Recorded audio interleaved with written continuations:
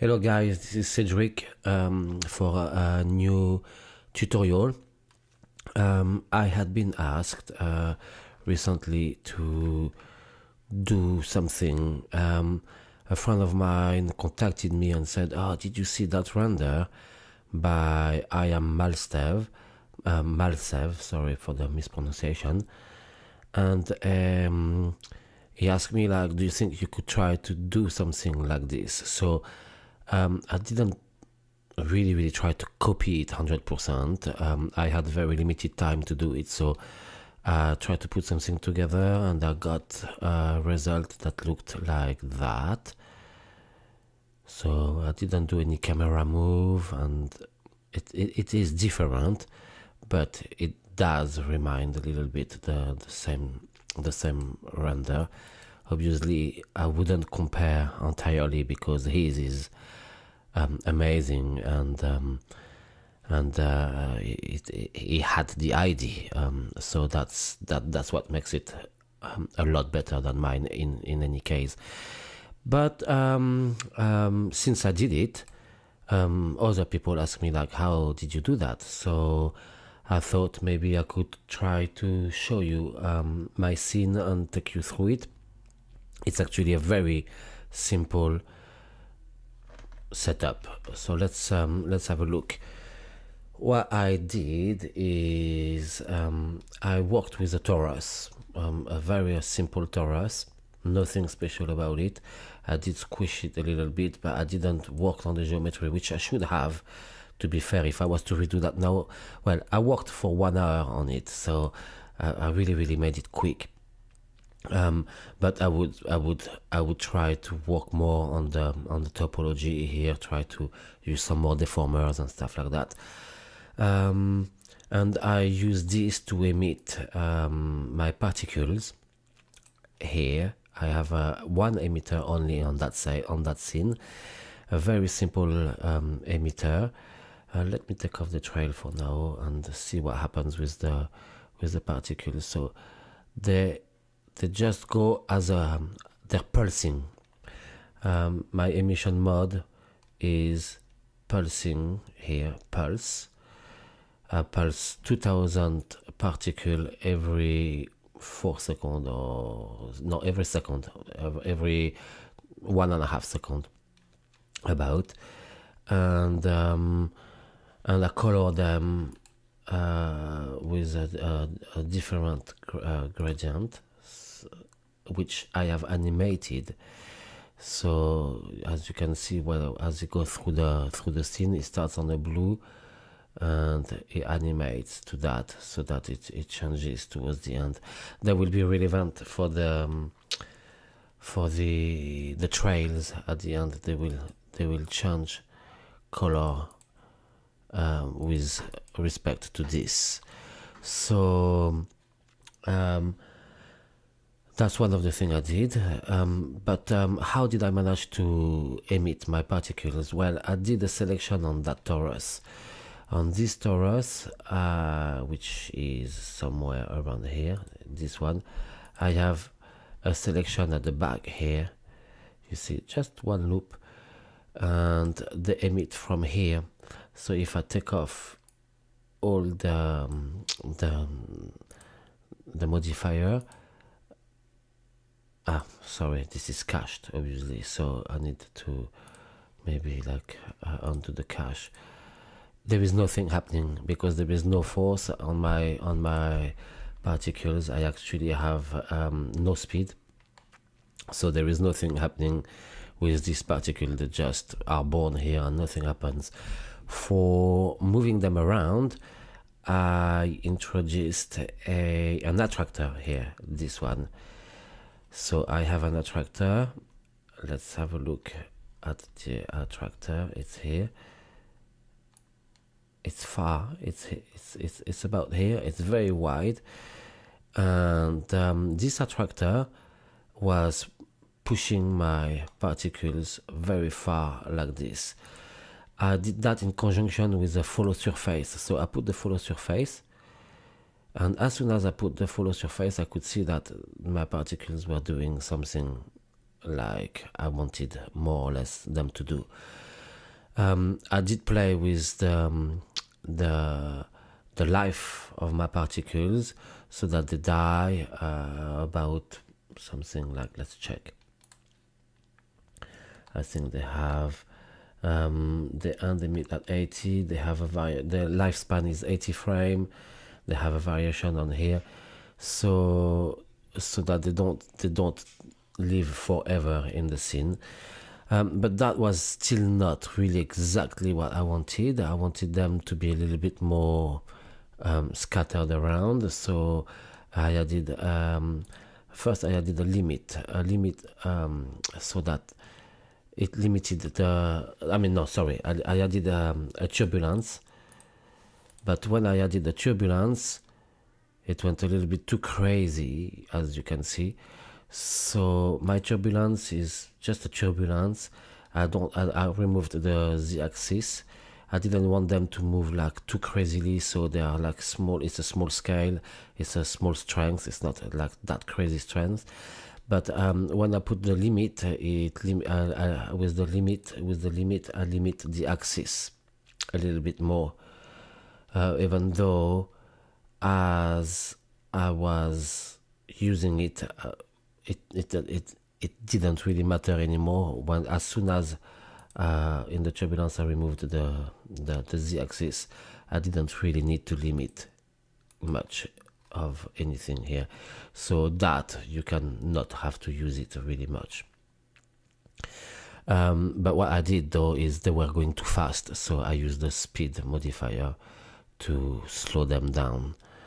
And now, by using a speed modifier, which I have just a set value and as an absolute value of 63, because that's what worked. I could probably have gone even slower, to be fair, a little bit slower. And that's basically what was needed. Then I added a trail a generator to it. My trail generator is quite simple. The trails don't last forever. They are like 34 frame in length with a variation of 12 frames. No connection, nothing special about it. Really nothing special. And I have on my trails, I have a curved for the thickness of my trails as when they render. So let's put back the cache because that's really what the final scene is. I also wanted a little bit of flying particle around, so for the sake of simplicity, not to have to exclude any of the modifier, I could just have added an emitter here, but I decided to go for another system, and this is a very basic system with an emitter. The emitter is a huge sphere around my Taurus here, and what happened to it is there is some turbulence. I think it's probably a curl turbulence for this one. I'm not sure. Yeah, a curl turbulence, and very nothing basically. Almost the default settings here worked well, and that's it. And then when I added a camera. So where is that? So first let me remove this here. I added the camera, which is here. I found a nice angle, a light here. I put some depth of field, but it still didn't look like an eye at all. Whatever I was doing here was not really looking like what I wanted. So I copied my Taurus. Oh, of course, sorry, I forgot to tell you, on my particles themselves I do have an instance so that there is a color emitted. I'll go a little bit through the materials just after that. what I've done to make it look a little bit more like an eye, I have actually for reflections I added some material that are like glass material. Is the Taurus. I just copied the Taurus basically on top and put some glass, and I did it more than once so that I can play with the color of them. So let's have a look at the trail. How do the material for the trail is very simple, like the most simple material you can find. This is an emission with a transparent, so it's added emission. This goes into a mix shader with another principle. Here I wanted a bit of specular, and I wanted to mix it so that it's not too much. And the attribute is set to trail, so that it gets the color from the particle color. Basically the trail got the color from the particle colors. And in the mix shader I mixed more of these than the emission. That's what there is. For the particle themselves, what do I have? I kind of forgot, but not much either. Which one is that? Sorry, it should be this one. Well, you see what there is? Nothing, just the... No, sorry, that's not what it is. This one is... I should name my stuff. Emission is this one, I think. Oh my god, I'm lost, sorry.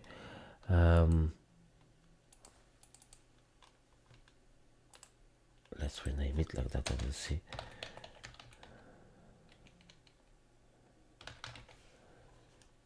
Yeah, it is this one. So almost nothing, it's just this, and that's all what there is. And I think I animated, let's check, maybe I animated the parameter of this color. Where can I see that? Not setting. Yes. So I'm gonna move here, but as we go through the timeline, it changes from pink to yellow, and that's what I've done to it. That's basically it. There is no much happening. My color, my light. So that's the light. This one somewhere. Oh my god, I am completely confused. It's the same on my light. I have the same as on my particle. Can you believe that? I didn't even know. Here, so my light, my plane, that is my light. I change. My light change color as my particle change, same. And I had forgotten I had done that. That's very basically it. That's what I have. Then I obviously went into also into what you call it, After Effects, and I did do some work for put a little bit of glow, and I played a little bit to try to work a little bit more with the transparency of my eyeball. But that's really in a nutshell. This is what this is. If I was to redo it, if I had time, if it was my idea, if I was not trying to reproduce someone else's work, I would have probably spawned some particles. I would have slowed down everything, and once they arrive here, I would probably have killed my original particle and change the direction of these by spawning new particles around, and do like a little bit more like in the example, in the original. This can be refined like a million times. It's very basic setup. Well, I hope this will be helpful, and that you can like get some very nice results with your own renders. If you try to do something with this technique, please share, maybe not only to me, maybe to the whole world. And it's always nice to to know that people are doing things with my short tutorials. I'm always very happy to see the results. So don't feel shy. Just share with me, and I wish you good luck. Hope you're going to have fun. All right, bye bye.